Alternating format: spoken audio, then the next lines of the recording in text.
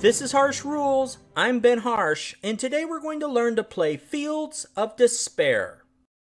Fields of Despair was released in 2017 by GMT Games and designed by Kurt Lewis Keckley. This game supports up to 2 players and takes about 3 hours to play.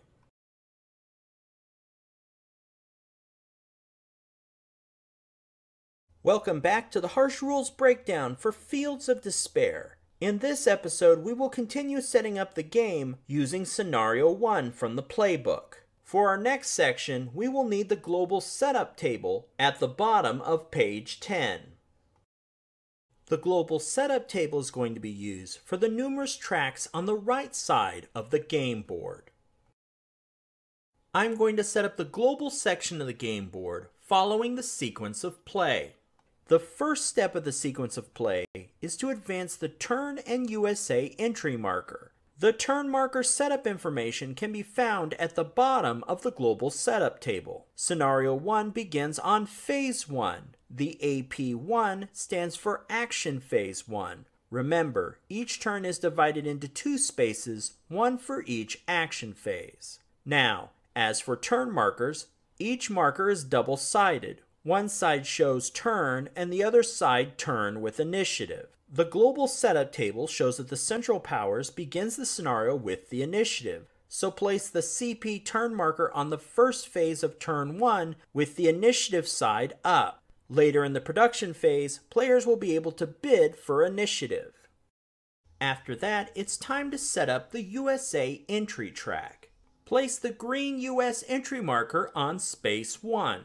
When this marker lands on the final space, the US will enter the war. This marker, like the turn marker in step 1 of the sequence of play, will advance every turn. In a moment, we'll learn more about how naval warfare can advance this marker even further. And yes, for those of you plotting ahead, most likely the introductory scenario will end before the US get a chance to enter the war. However, managing all the steps in the sequence of play is good practice for playing all the scenarios. The next step in the sequence of play is to resolve the Eastern Front. The sections to set up for this step are the General Information track and the Eastern Front panel. This requires a special marker for each section. The gold EF track marker is used for the Eastern Front panel. Referencing the global setup table, place this marker on space 1. The second marker is a gray Eastern Front marker. Although it's a little confusing, this marker actually belongs on the General Information track. The position to place this marker is not shown on the global setup table. It's instead shown at the bottom of the Central Powers main board setup table. For the introductory scenario, place the Central Powers marker on space 15. Now that we've cleared that up, let's learn how the Eastern Front functions. Fields of Despair's main focus is the war in Western Europe. However, a significant number of the Central Powers army is allocated to fighting Russia on the Eastern Front. For this game, the Eastern Front is abstracted into a minigame. The strength of the Central Powers army is represented by the Eastern Front marker. The introductory scenario sets this marker at 15. Think of this marker as an imaginary 15 strength block. Whenever this marker is reduced on the track, the Central Powers army on the Eastern Front is taking losses.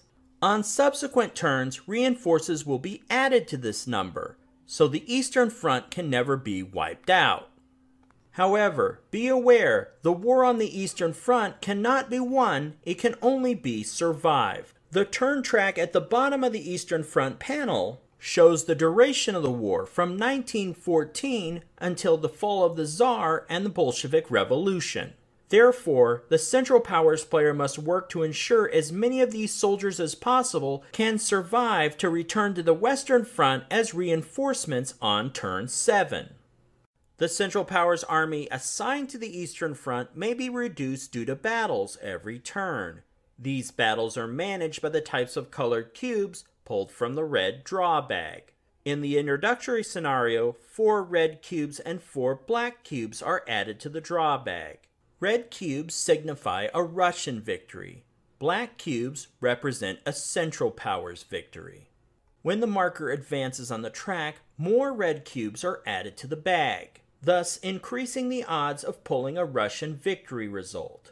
During the production phase, the Central Powers player may spend economic points to add more black cubes to the bag to improve their chances.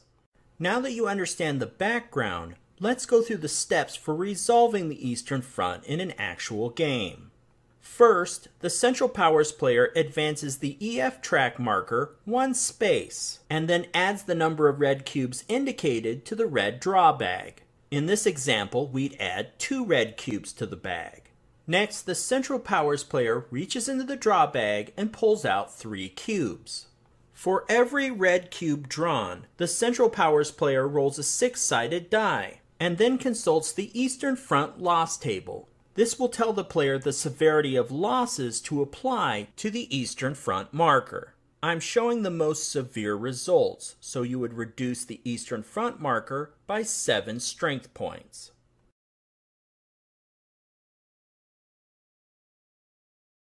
Now, another important point is that when 3 red cubes are drawn, this is considered a major Russian victory.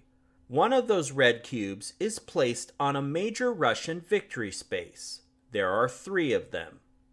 All the other cubes are returned to the draw bag. Now, if all 3 of these spaces are occupied with a red cube, then the game is over and the Central Powers player loses. This is a penalty for the Central Powers player to take this seriously and pay attention to the Eastern Front. This Eastern Front mechanic continues until either 3 major Russian victories and the CP powers lose the game, or the EF track marker reaches space 7 for the fall of the Tsar and the Bolshevik Revolution. At the start of the next reorganization phase, the surviving strength points on the general information track are converted into blocks and can be placed in any friendly contested or friendly controlled frontline hexes. Next up in the sequence of play is the production phase. In this phase, players place new blocks on the map and use their economic points to produce other assets of war. The production phase has its own sequence of 7 short steps. Let's begin with step 1, economic maintenance. The assets of both powers are in a constant state of decline. This will require them to make adjustments on their player boards. Let's see how that works. Each player will reduce the markers on the following tracks by 1 space: the artillery maintenance track, the air maintenance track, and finally the supply capacity track. There is one exception. If the supply capacity track is above 20, it is reduced by 2 spaces until it is below 20 again. The next step in the production phase is manpower deployment and attrition. To complete this step, we need to head back to the Scenario 1 setup pages in the playbook. For this part, we will need the Economy and Reinforcements table midway down page 10. Now, let's compare the information in this table to the game map. The Economy and Reinforcements table shows 2 statistics: economic points awarded per turn, which we will talk about in just a moment, and the reinforcement strength points that each side receives. To field these reinforcements, players must use the blocks available in their force pool. Then those blocks may only be placed at a nation's deployment hex. For the Central Powers on the Western Front, this is at Koblenz. The Central Powers also have reinforcements for the Eastern Front. These points adjust the Eastern Front marker on the general records track. For the Allied powers, French blocks are deployed in Paris. For British blocks, England. Also regarding Allied reinforcements, the USA may not enter the war until later turns in the game. These late war scenarios include a USA deployment table to administer this. However, the USA does not enter the war during the production phase.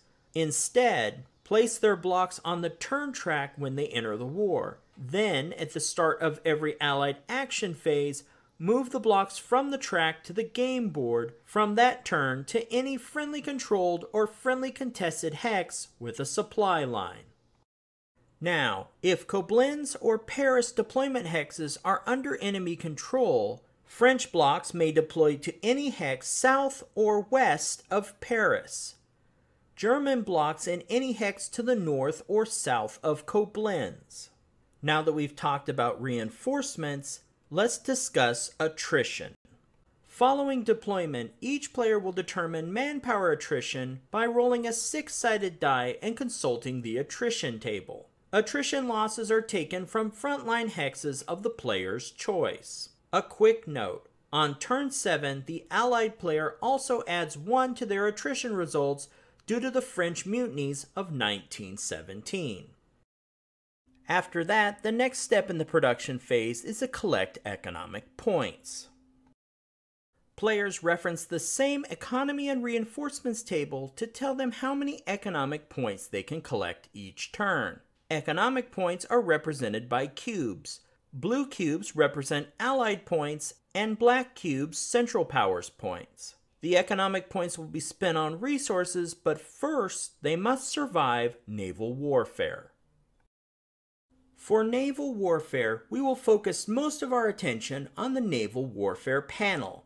Be aware though, some naval warfare results may impact the USA entry track as well. During World War I, both sides fought to control the flow of supplies in the Atlantic. The Allied powers used its navy to blockade enemy ports and cut off supplies from their enemies. The Central Powers used German U-boats to target and destroy ships they believed to be benefiting the Allies. The Naval Warfare Panel and the Blue Draw Bag are Fields of Despair's way of abstracting the Royal Navy blockade and the German U-boat offensive. Cubes drawn from the Blue Draw Bag tell players the results of events in the Atlantic, and the Naval Warfare Panel tracks the effectiveness of each side's tactics. A blue cube indicates an Allied blockade success. A black cube, a U-boat success. A white cube means neither side scored a success. Successful draws always penalize the other side by removing at least 1 economic point per cube. The Naval Warfare Panel increases these penalties. Drawing at least 1 blue cube during a turn increases the blockade marker 1 space on the naval blockade track. Each space on the track increases the economic point penalty per cube drawn. Once unrestricted submarine warfare is declared, drawing at least 1 black cube during a turn increases the USW marker on the unrestricted submarine warfare track. This modifies the amount of strength point casualties that affect British blocks in England. Next, let's set up the Naval Warfare Panel in the Blue Draw Bag, and we'll walk through the steps to see how it works. For the introductory scenario, place the USW marker on space 0 of the unrestricted submarine warfare track. Place the blockade marker on space 1 of the naval blockade track. Next, take the Blue Draw Bag and place 5 blue cubes, 3 black cubes, and 1 white cube inside it. During subsequent production phases, players have the option to pay economic points to add more cubes. However, once the game begins, the contents of the Blue Draw Bag are secret and never revealed to the public. Next, we're going to walk through the steps to conduct naval warfare. In the first step, the Central Powers player declares their submarine strategy.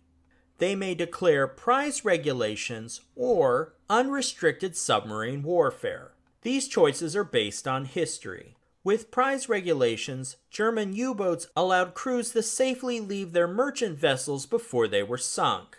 With unrestricted submarine warfare, U-boats sunk merchant shipping without warning. Obviously, this tactic didn't go over well with neutral powers like the United States. Once the Central Powers player decides their submarine tactic, they then draw 3 cubes from the Blue Draw Bag. We're going to keep our example from earlier to show 1 of each color and the impacts. In the next step, it's time to determine economic losses. Remember, a blue cube equals an Allied blockade success, a black cube a Central Powers U-boat success, and a white cube means that no naval event occurred. First, with an Allied blockade success, Each blue cube drawn means the Central Powers loses 1 economic point. The Allied player also gets to add additional Central Powers penalty from the naval blockade track. Whatever space the blockade marker is on, add the economic point penalty shown on the space. Once penalties have been assessed on the Central Powers player, advance the blockade marker by 1 space. Then it's time to assess any economic losses from black cubes that are drawn. For the Central Powers, whether they declared prize regulations or unrestricted submarine warfare, this step is the same. For each black cube drawn, the Allied powers lose 1 economic point. Pretty simple. The next step is resolved only if unrestricted submarine warfare is declared. First, the unrestricted submarine warfare track marker is moved the number of spaces equal to the black cubes drawn. Then, referencing the USW table, the Central Powers player will roll a 6-sided die and compare it with the number beneath the USW marker. This result will tell the Allied player the number of British strength points to remove immediately in England. Now, unrestricted submarine warfare can cause the USA to enter the war sooner. The first time the Central Powers declare unrestricted submarine warfare, advance the US entry marker 1 space on its track. Also, if 2 black cubes are drawn, and then there is a die result of 6, advance the US entry marker 1 space. And for the final step of naval warfare, players return cubes to the blue draw bag, except for any white cubes. These are removed from the game. In step 5, players finally get to spend their economic points. Let's take a look at what they can buy. Players may spend their economic point cubes on the following items. Each item typically costs 1 economic point each. However, there are some limitations. Several investments can be made in the player board, so let's look at those first. Economic points can be spent to increase the maintenance tracks. This includes the artillery and aircraft maintenance tracks, as well as the supply capacity track. Players may also advance technology tracks for aircraft, poison gas, gas masks, and tanks for the Allies or Staatstruppen for the Central Powers. Players can also purchase up to 3 logistic points, make Belgian bribes, if playing with those optional rules, or purchase tank or Staatstruppen breakout tiles. A player can also spend economic points to upgrade their artillery. Artillery strength can be upgraded 1 point per level up to level 4, or a new level 1 artillery tile can be added to a maximum of 6 tiles in play. Finally, remember that up to 3 unspent economic points can be rolled over until the next turn. Economic points can also be spent to make changes on the game board. 1 economic point can be spent to convert an infantry block to a cavalry block. For 1 economic point, up to 4 infantry strength points may be replaced by cavalry strength points. Cavalry blocks must be available in the force pool to make this exchange. Players are limited to 1 of these upgrades per turn. Also, an economic point can be spent to repair a damaged fortress. 1 point of repair per fortress is allowed per turn. Next, economic point cubes can be added to draw bags. For the red Eastern Front draw bag, the Central Powers player can add up to 2 black cubes. For the blue Naval Warfare draw bag, the Central Powers player can add up to 2 black cubes, and the Allied player can add up to 3 blue cubes. If playing with the optional British neutrality rules and Britain is neutral, this is limited to 1 blue cube. Finally, players can use economic point cubes to bid for initiative. Let's look at that next. When bidding for initiative, players secretly place any economic point cubes they wish to bid in their hand. Then both players simultaneously reveal what they're holding.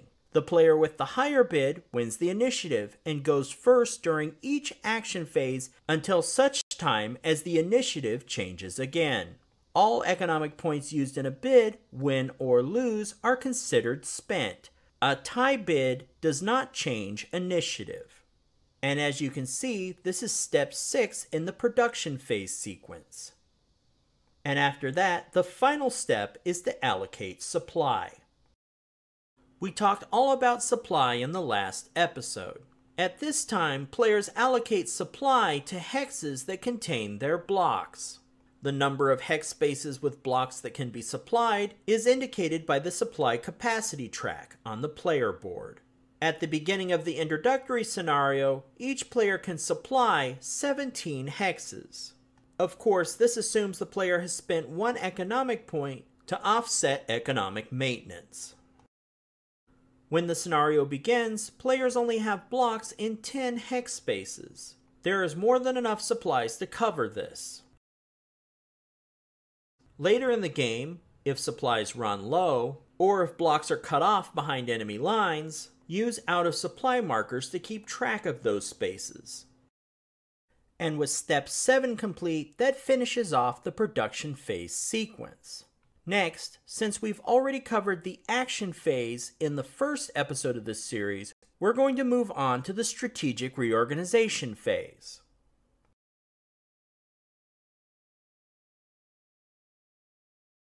Players use strategic reorganization to transfer the strength points of their armies over longer distances than normally allowed to better position them for offensive or defensive operations in the coming turn. Transferring strength points does not have to mean physically moving blocks, although players can. Instead, a player may simply reduce the strength points of a block in one hex and increase them in another. The amount of strength points that may be moved in this phase is not governed by a specific number. However, factors like supply, length of the front line, and blocks available in a player's force pool may limit movement. The following rules set these parameters. Both players complete strategic reorganization simultaneously, but the player with initiative may make any final adjustments. Blocks and hexes must both be in supply and have supply lines connecting them to participate in this phase. Every frontline hex that began with a block must end this phase with at least one block. Deception blocks may be moved in this phase and may replace a block to meet the previous rule. The total strength points in play may never change. The allied player cannot mix the strength points of their various nationalities. They must keep them separate. And finally, at the end of this phase, no hex may contain more than 3 blocks of their side. Now, let's look at a brief example I've recreated from the rulebook. In this example, the Central Powers player wishes to strategically reorganize their forces. They have an infantry block with a strength of 16. They would like to redistribute some of these strength points up their front line. Therefore, they take 1 strength point, rotate their block down to 15, and place that point in the 6 strength block, making it a 7 strength block. They then take 2 additional strength points off that 15 strength block, therefore making it a 13 strength block, and reassign those points to their 2 strength block, making it a 4 strength block. Finally, they move their deception block to create a greater show of strength at the top of their front line. Remember, this example is only showing the Central Powers side of strategic reorganization. The Central Powers player cannot see the strength of the Allied player's blocks as they move them at the same time. By shifting forces in this way, players can reinforce weak areas of their defense and intensify the fog of war.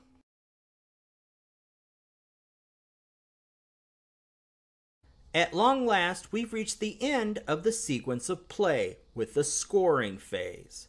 For this phase, following the setup for the introductory scenario, each player places their victory point marker on space 0 of the general information track. Now, to learn how to score victory points and win the game, we must consult the eligible conditions for a specific scenario in the playbook.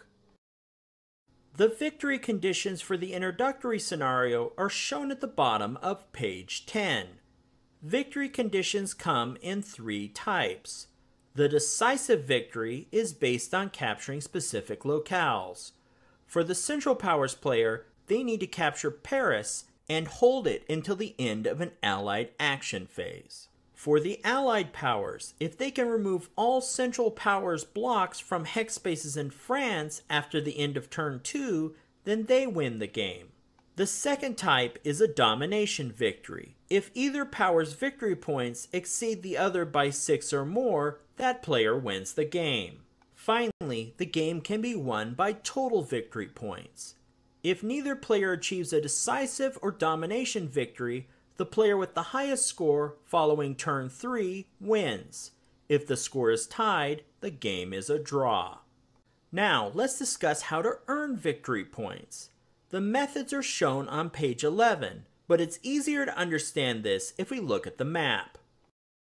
The Central Powers victory point objectives are as follows. First, there are permanent victory points that can be scored every turn. The Central Powers player may score 1 victory point every scoring phase for control of every hex containing a CP-VP banner. They may also score 1 victory point for hexes on the River Marne that are controlled or contested. Once scored, these victory points may never be lost. There are also one-time victory points that can be scored 1 time and may be lost. The Central Powers player scores 1 victory point for any hex in Belgium with a CP-VP banner on a turn in which control is gained. Each of these hexes may never add more than 1 VP each to the CP-VP total. Once scored, the VP for a hex is lost if it is controlled by the Allies during a subsequent scoring phase. Lost VPs may be reacquired with CP control of the hex in a subsequent scoring phase. For the Allied victory point objectives, let's look at the permanent victory points that can be scored every scoring phase. Score 1 victory point for every scoring phase for control of every hex containing a Plan 17 marker. Once scored, these VP may never be lost.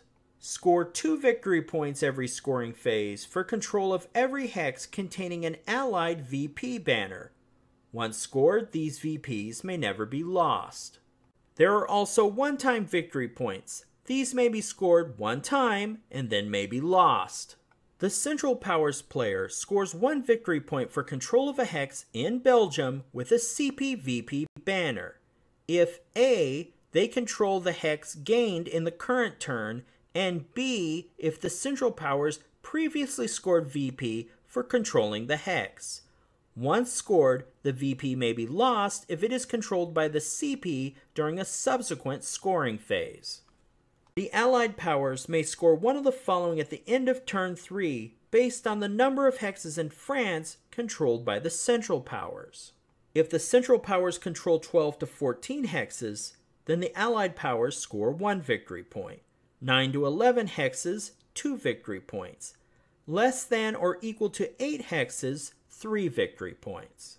And now that we've covered off on victory points, you should be ready to begin your own game of Fields of Despair by GMT Games.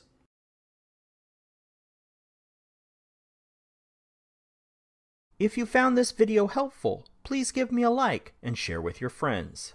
To be the first notified when the next episode of Harsh Rules becomes available, please hit the bell icon for notifications. And as always, this has been Harsh for Harsh Rules. Thank you so much for watching, and I'll see you on the next video.